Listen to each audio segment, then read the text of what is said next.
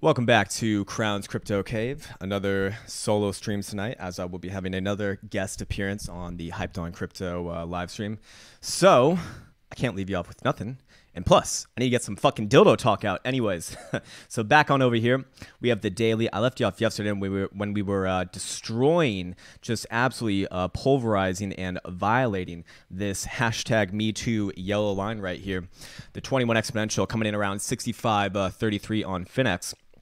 And we closed below it. We closed below it on decent volume. So this to me is, well, I don't want to call it a chained behavior because really if we're talking about a more macro scale cycle, we haven't seen a change of behavior since, well, essentially right over here. But we do have a violation of the 21 exponential. So again, a few days ago, I was thinking that, once we based on the 21 exponential over here and had that first up thrust, we wanted to see continuation from there pretty much, I don't want to say it immediately, but you want it to happen very, very soon right after that first thrust. As again, we did have a major resistance trend line coming right around here, around 67, what do you want to call it, 69, just a good number.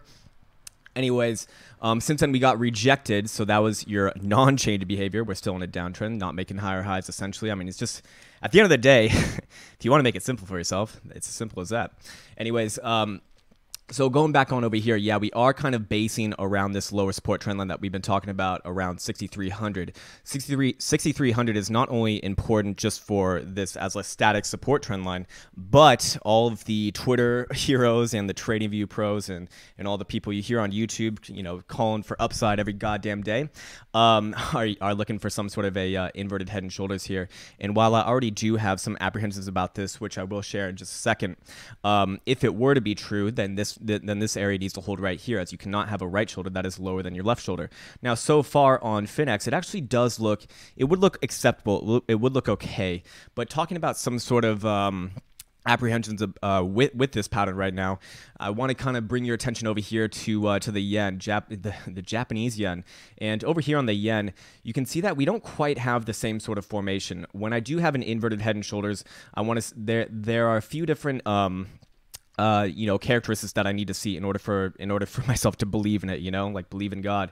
And back on over here, we see, first things first, the volume characteristics are wrong. We have high volume over here in the middle. Don't want to see that. We also don't really have a defined neckline. I'm sure a lot of people are saying, Crown, what the fuck? We have a defined neckline right here. You have it. You already have it in there. And, in a way I do, and maybe you could make the argument for this. I mean, of course, nothing's ever like picture perfect, right? But we do, in traditional senses, I do want to have, or I don't want to have any sort of sloping trend line going downwards here. That just kind of indicates the wrong sort of pressure that you want to see in this sort of pattern. Because again, in inverted head and shoulders, it's not just, I'm going to destroy some dreams over here, but it's not just like going on Investopedia and looking at, oh, the inverted head and shoulders pattern. It's a bullish reversal pattern, and you just have a shoulder, a head, and a right shoulder, and then you go up. There's a psychology behind it, and the psychology is it's essentially accumulation and a loss of momentum with the sellers. Do we see that? Well, let's go over here to maybe like the 8-hour, and do we have any sort of indication of that given our oscillators? Not quite. We are losing momentum on the lows over here between these 2 points. However, we actually aren't even creating. We're only creating divergence between this point and this point. All these other points are higher lows. So again, not really much to see over there. You do have your stochastics kind of turning back up again and getting out of that critical zone. So I do like that. So that's kind of a point in the bulls. And your RSI is hovering around this, or hovering below the neutral zone once again. So a little bit mixed signals right here. So again, whenever I see a pattern like this, I want it to be very visually apparent. I want it to be kind of like an in-your-face, hey, shut the fuck up and get long type thing. However, we don't have that. So when I don't feel 100% confident, I really don't want to be entering any sort of trade like this prematurely. Prematurely ejaculations over here. Anyways, going back on over here. Really, even with that said, there's no way that I go long in this to begin with. I mean, unless you watch my earlier morning stream, unless we got above this area right here, the neckline, if you would, because it is very visually apparent over here on Finex. So if we were to start closing 2-hour, 4-hour, 8-hour dildos above here, it would look okay, and yes, we can make a measured move on it, and that would take us, it would be kind of implying that we have some sort of a move coming towards this 7,700 area. Again, just this former resistance trend line going around here that we already have in there from this former bear flag that we put in on over here. But again, I believe that even if we did see this play out to the upside, there's a big problem with it. And that problem being is that as long as we're below this area right here, that we broke down on June 10th, I do identify this as, a longer-term bearish market. And even when you do, or you might notice that sometimes you do get a bullish break of your bearish patterns, but a lot of the times when it's in, a bearish market cycle, those patterns, they'll get the initial break and then they'll get sold into. I believe we saw an example somewhere over here when we were actually trying to hold on to this, which we actually weren't quite in this change behavior. If you want to call it a bear market, we can call it a bear market. If you want to get really specific, it actually technically wouldn't be called one. We'll kind of go over that later maybe. But again, we have a change behavior over here, and we don't really have anything kind of taking us from there. Essentially just no higher highs to be found. Okay, so going back on over here, that's why this area right here, the 6,300 area, is so goddamn important. As long as we're holding on to it, you're going to hear all the meme traders talking about this inverted head and shoulders and how we're reversing the whole goddamn thing. And it's possible. But I want to be extremely clear about this. In my opinion, there's no need to be overly aggressive here. The trend is your friend, and the trend is quite literally, telling you a lot of things here. That as long as we're below this 21 exponential on the daily dildo time frame, I really don't want to be anything called aggressively long. And to even further that point, it's not really until we'd actually trade above this area right here, and that would be a short-term change of behavior, and perhaps even that could potentially lead to a long-term change of behavior. So again, I want to kind of dial all of the enthusiasm back with all the people kind of spouting out about this good old head and shoulder or inverse head and shoulders over here. Because a lot of things need to happen in order for this sort of thing to be confirmed. And again, this is why, I'm a confirmation trader. I don't want to be caught in some sort of a little trap like this, because you'd imagine that going over here onto the longs chart, we can see over here that a lot of people are getting long right around the 6th. Sorry, the 6th of, I'm on American over here. The 6th of July. The 6th of July, let's go figure out what time exactly, and that would be 1700 my time. Okay, so 1700. Let's go find out where their average price was. Well, it would be somewhere right around here. So I think it was 1900 or 1700, somewhere right around here. Anyways, regardless, it's obviously much higher. So those people are already underwater, and you'd imagine that what they're looking for over here is they were probably prematurely going for this inverse head and shoulders, thinking that was going to break out right here, which is what I thought was going to happen. If it was going to be confirmed, it was likely to happen on this try or this try. However, breaking down from there, that actually to me looks like a liquidity pool play, and really just big accounts getting their shorts filled. Can I be wrong on that? Absolutely. But again, we do have the markers of that, and especially increasing volume onto the downside over here is certainly not characteristics of accumulation. So again, I'm looking at this over here, and that's a little bit that is a little bit concerning. And you'd imagine that if you were the kind of person getting long right here, looking for this inverted head and shoulders, and again, we're making assumptions here, but I believe this is a fair assumption to be making, then you'd probably be looking for some sort of a stop loss below the low of this dildo right here. Sorry, the dildo close, I should say, right around 6,300. I mean, yes, it's technically it's a few ticks under there, but all good is all good. So again, I'm assuming that a lot of people have stop losses right under here, and if we were to lose this support, not only would it destroy that narrative, but it would start to hit some liquidity on the downside, forcing some people out of their positions. I'm sure a lot of breakout traders like myself, not that I consider myself a breakout trader. I think that's kind of an interesting term, and most of the time when I meet quote-unquote breakout traders, good old Dr. Evil over there, they don't last too long. Anyways, I'll just leave it like that. Not trying to call anyone out. So mean, Crown. Why are you so arrogant? God damn it. I need to dial it back. Sorry about that, guys. Please feel free to call me out. I am being indeed too much of an asshole right now. Anyways, Going back on over here. Ooh, we are selling right now. Holy moly, this red dildo is getting solid and thick and tight and very girthy. Open up your bullish butthole and receive further ramming. Anyways, you'd imagine that a lot of people do have stop losses right below here. So that's going to create some sort of a cascade effect if we do confirm below here. So again, I want to be very clear about this. I'm not bullish, but I'm also not super bearish at the current moment in time.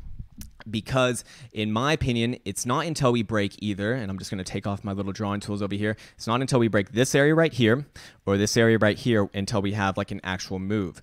Now, yes, I am in a little bit of a cash position right now, maybe small net short if you wanted to really, tally up the number by number.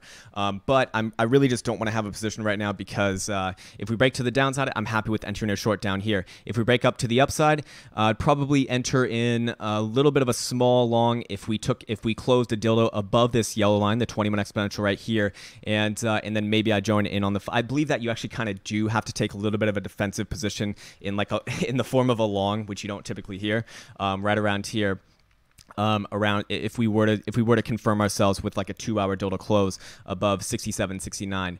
Again, in my opinion, nothing changes from the macro cycle view until we actually trade above this area right here. Just to quickly talk about why. Well, let's get out the good old rectangle. I'm sorry, not a rectangle. I don't know my geometry apparently. A triangle. Yes, a good old triangle. So just kind of oops, definitely need that on. Sorry about that. Just talk about this for a second. We did have just kind of recap. I know I've done this a million goddamn times, but it's good. It's good for continuosity, if that's even a word. So going on over here, we had about a 3-year bull run sparked off in late 2015, I believe. Then we have all of the good human emotions of fear of missing out, greed, exuberant irrationality, and reversal and wrecked. Maybe not so much. Well, hopefully not for you.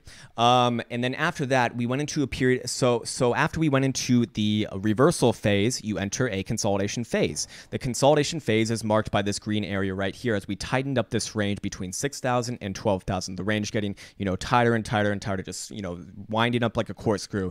And this is quite the big effect right here. Or sorry, cause, I should say, if we're thinking in Wyckoff terms. So again, once we actually had this consolidation phase, we technically had equal chance to break up as we did down, by standard definitions. However, if you've been listening to these streams for quite some time, you know that I had a lot of reservations about that, or sorry, not reservations about it, but I think you probably could read through the lines that I was majorly bearish ever since I probably started this stream. So fair enough, not to be all Mr. Arrogant over here, but again, I want you, it's not that I want to like say, hey, I did it, I'm right, I'm the best. No, I want to show you how I did it so that you can go do it yourself. And essentially, we had a lot of signs going on in here, but the big one being a lot of a distribution going on in this area right here, in this area right here. And to me, that was more powerful, and we had a much more aggressive sloping downwards selling action right here. To kind of contend these weaker bounces over here. So that to me was pretty damn bearish, just looking at that alone. Now, sure, you can find a couple other examples, but again, this period of consolidation also marked off by this falling off, or this very orderly fall off in volume right here. And when we actually break this consolidation area, what do you see? A massive red dildo on their first big volume spike in months, really. And then so we see some follow through on top of that. Sorry about this. I just have a random line kind of sticking through there. Well, it's not quite random, but maybe we can talk about that later. All right, so going back on over here, that to me, once we broke down this area right here, that we have another change of behavior. So again, just to recap, bull run right here, reversal phase, consolidation phase, break it out to the downside, resolving this this consolidation phase to the downside. That to me is telling me that we're probably going much lower. Now, yes, if we were to break this neckline right here, it could reverse the market cycle. It very well could, but again, until it actually crawls back into this area right here, no change of behavior has been found from a macro market cycle perspective. And to me, that is, you just go with the trend at that point. The trend is your friend, as they say. So again, going over here, I want to briefly go over the monthly as I didn't do this yesterday, and this is one of the reasons why I have a very difficult time being bullish anytime soon. And the monthly to me is a little bit more of a clearer picture, and I believe that when you do kind of consolidate price action in blocks of 30 days, it becomes more visually apparent. And I don't think it takes a fucking rocket science to see that we have essentially we have broken this consolidation phase to the downside, and we have plenty of room to go down. From a monthly perspective, we have strong support. I mean, we have a little bit of support right around here, 4,300, which again, yes, I do have a measure move taking us somewhere right around there. We can go over that pretty soon. But actually and I'm not saying that this is going to happen, very, very, very, very clearly. I'm not saying that this is going to happen, but if I am looking at the monthly here, it is suggesting that strong support is actually really around here, around 1,300 or 1,100, and our man in the Discord, Jen Collado, has been calling that out for quite some time. And you know what? When you look at the monthly, it does make sense. So again, if you're not in the Discord, definitely check it out. It's a beautiful place. A lot of very, very, very, very, very highly skilled traders, as well as some newer people as well. But they're the kind of people that you want to be around because everyone's trying to learn. It's a great environment. Really, really good group thing going on. I absolutely fucking love it. It's one of the things that I'm most proud of, that this place has really attracted that sort of level of thinking. So again, going off the monthly right here, the way that I look at this is maybe not the way that most people would look at this. Most people might look at this and say, hey, we just tested the 21 exponential right here for the first time. Well, I actually don't look at it like that. I kind of look at this first down dildo right here after your tweezer top dildo formation right here, reversal formation right here, I should say, as a test of your 21 exponential. And then we kind of consolidated along it, and then now we're testing it again. So the general rule of thumb is the more you test support, the more the weaker it gets. Again, a psychology behind that, because if someone is defending that support, which a lot of the times algorithms and bots are just statistically statically designed and programmed to kind of respect these levels based off their inputs. You'd imagine that they're going to run out of ammo over time, or, they might figure, oh, we'll just step aside. If there is this much sell pressure, I might as well just step aside, maybe even join on the sell side as well. Again, that's a little bit more of a nuanced conversation, and I'm probably getting way too deep into what I need to cover right now. So again, the way that I look at this is that we are getting weaker along this area right here. Could we have a bounce and kind of come back up? Yeah, sure. Absolutely. But here's the thing. From the monthly dildo perspective, we can go all the way up to the high of this dildo right here at 77.90 and quite literally not do anything. Now, yes, I wouldn't quite say that myself. But that is what the monthly is suggesting, and the monthly doesn't go bullish. I mean, do I want to say that the monthly doesn't go bullish? Well, the monthly doesn't really do anything crazy until we actually get above this area right here, this 12,000 area, which again, if we go down to the daily, you can, I think you can very quickly see why. Oh, let's go over here to Finex. And whoops, let's just take everything off. You can see this 12,000 area was this major liquidity run, stop hunt, whatever you want to call it, institutional order flow. All these words kind of define the same things.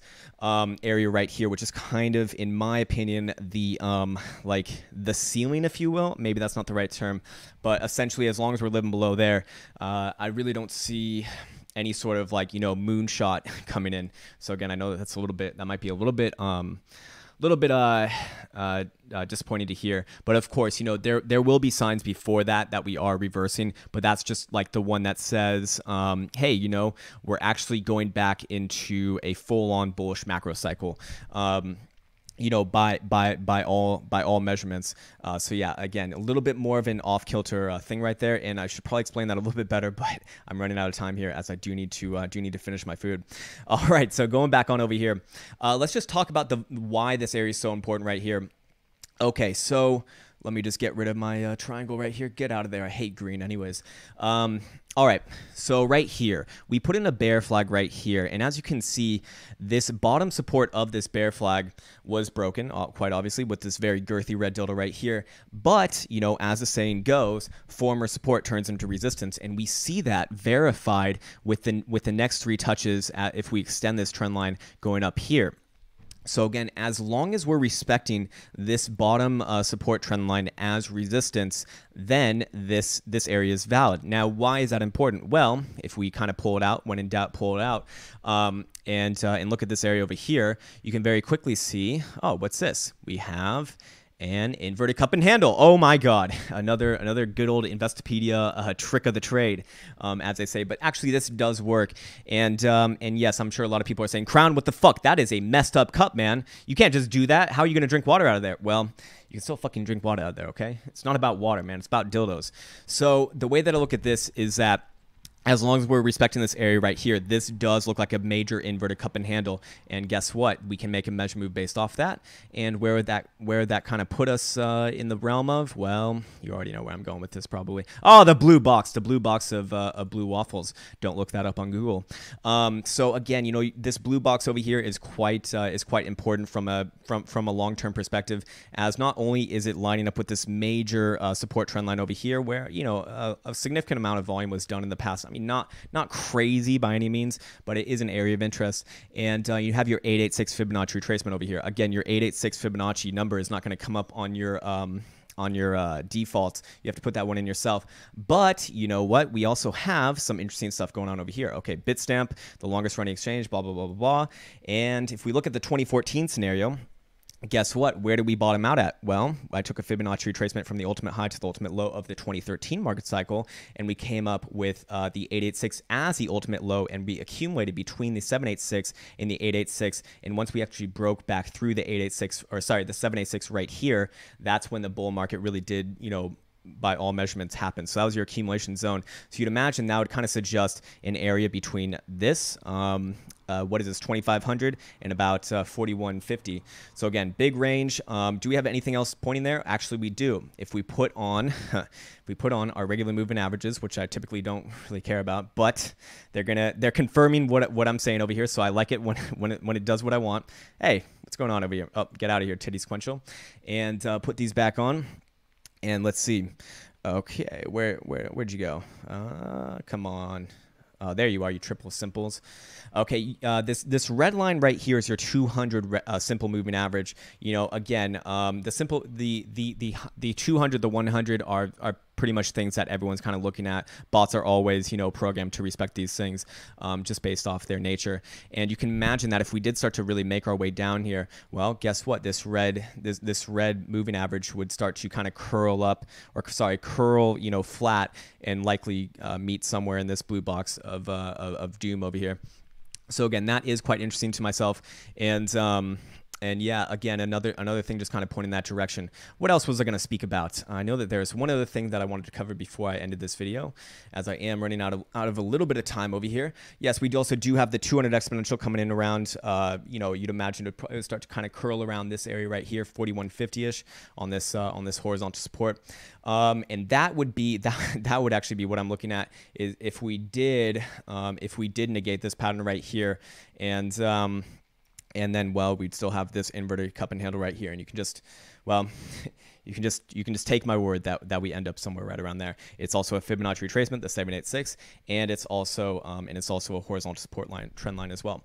So again, oh, that's right. What else I want to cover? This right here. Okay, let's take everything off. Get naked, everyone. Just kidding. Just get Bitcoin naked. It's had too much tequila. Over here, so we got the cyan line right here. This is your 100 exponential. Your purple line right here, that's your 200 exponential. And when they cross over, you know, again, it's not that it's some sort of wizardry that makes this price action happen, but it's kind of telling you what the bots are likely doing, and how they're programmed, and that they're getting a little bit more aggressive on their sell programs. And what happens after that?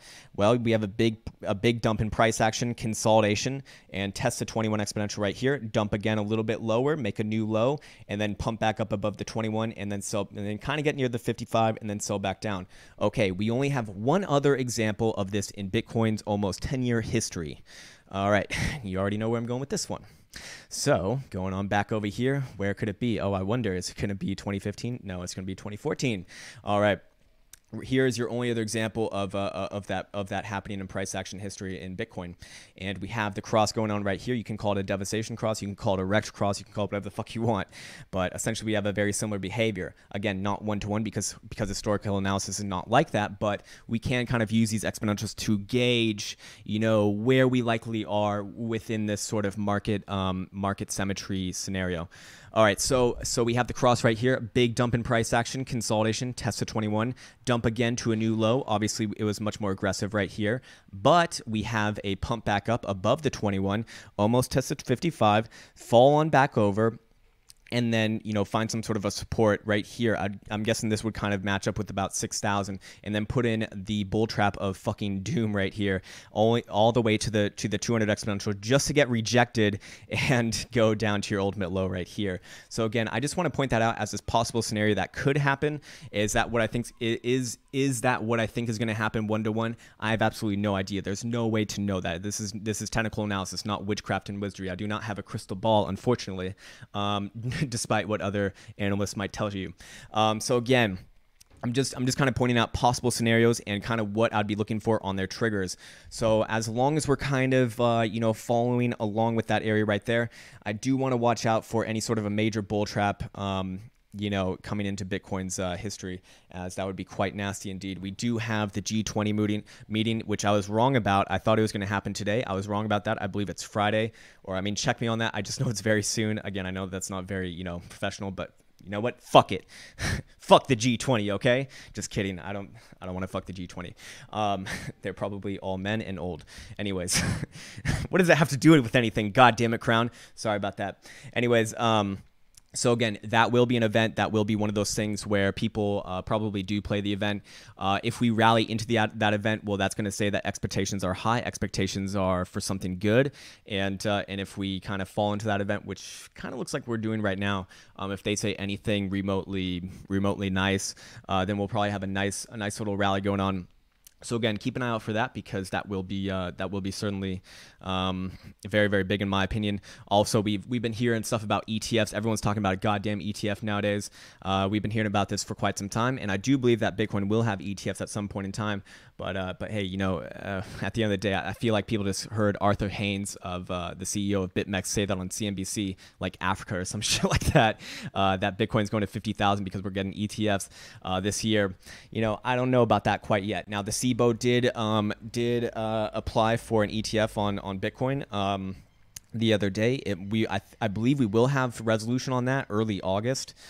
So again, you know, same sort of logic there. If people are kind of buying the rumor, buying the event, buying perhaps, you know, whatever expectation that they might have, if it in any way negates that expectation, probably sell off. And if we kind of fall into that, then, you know, if they have good news, then we'll probably go up. I know that that's not profound to say, but again, keep in mind what kind of price action that we have leading into those sorts of dates, because if they say anything that's even remotely expectation breaking, then likely the opposite does indeed happen. So again, you know, just a little human emotions, human psychology type thing, is that human expectations, or just expectations in general, can really only be broken. I know that sounds a little bit dire and desperate, maybe. Is that the right word? Despair, maybe. But yeah, you know, think about it with yourself. Maybe you've, I don't know, had expectations with a girl before, maybe with a guy, or whatever it might be. You know, we don't judge here. Who gives a fuck about that? Why do I keep on talking about this? Obviously, some sort of a Freudian slip. Stupid Crown. Anyways, you know, if you have like expectations in some way, then usually it leads to sort of weird sort of behaviors. And then what happens after that, when the expectations are kind of destroyed because they were already created on perhaps false pretenses, then, well, then you have an emotional reaction to that. We'll just put it that way. So again, that's going to do it for today. Again, I really don't see any reason to be aggressive or just aggressive to the downside or to the upside right here. If we break above here, 67.50, then I think, you know, I think a defensive long is probably a good position, or at least what I'll be doing. Of course, none of this is financial advice. Blah blah blah blah blah. I'm not a financial advisor, nor do I claim to be. Go fuck yourself, SEC. But you know, I would be taking a defensive long around here, and then I'd probably be getting out of it somewhere right around here, and maybe putting on a short right there. But as we saw in 2014, we did get all the way back to the 200 exponential if we are going to do some sort of crazy bull trap like that. And by the same token, as long as we're living above 6,300, I really don't want to be too aggressively short. I'm a little bit net short right now, but don't take that as, you know, any sort of indication. I'm just kind of I just want a cash position essentially, as I am on BitMEX. And And of course, if we did break this area right here, you do have this next support around 60.40. That would be kind of that last line of support that if we were doing the 2014 scenario, kind of get down to. Perhaps it's right here. Again, I'm just kind of offering up ideas. But hey, the big point here is that if we were to break this area, if we were to break 60.40, that is my more doomsday scenario where I say, okay, it's very likely that we play out that more bear scenario of about going down to that blue box of doom, and we probably don't see 6,000 for quite some time after that. So again, right now is kind of like just in a little bit of an awareness phase. I think there's plenty of opportunity to be had with just a little bit of patience. Just like every fucking day, you're probably gonna, with just a little bit of patience, you're probably gonna have a very good day. So again, I'm waiting for signals right here. I really don't want to be forcing my opinion on the market one way or the other. Yes, I do lean to the downside, but hey, I can always be wrong on that. So that's why I'm kind of sitting back and waiting for confirmation. All right, guys, it's been an absolute pleasure speaking with you. Oh, before I go, by the by, I do want to remind everyone the technical analysis program is going up in price on July 15th. So I believe it's the 11th today. So that's in 4 days. And of course, you can't have a price increase without more content. So there will be a new discussion channel within our current Discord for the people who are in that program to kind of congregate and discuss the specific strategies related to that program with each other and kind of bounce ideas off each other. Of course, I'll be there as well, participating as well. It'll kind of be a great venue for me to kind of offer up my sort of ideas, maybe offer up some sort of clarification on anything with relation to the program, and also talk about my own trading activities as well. So again, it's been an absolute pleasure speaking with you guys. I'll be back on tomorrow, and I look forward to seeing you guys soon. Take care.